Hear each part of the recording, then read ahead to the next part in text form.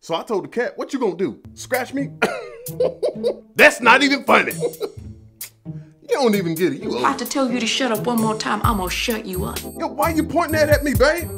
I'm just telling a little bit of jokes. A lady holding a pistol.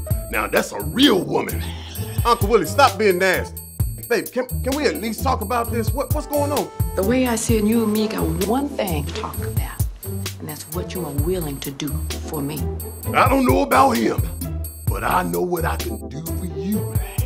Uncle Willie, stop being nasty, babe. You want some chicken? I want $100,000. And you might as well save that bullet, cause I'm about to pop a cap in him. What's he gonna pop a cap for?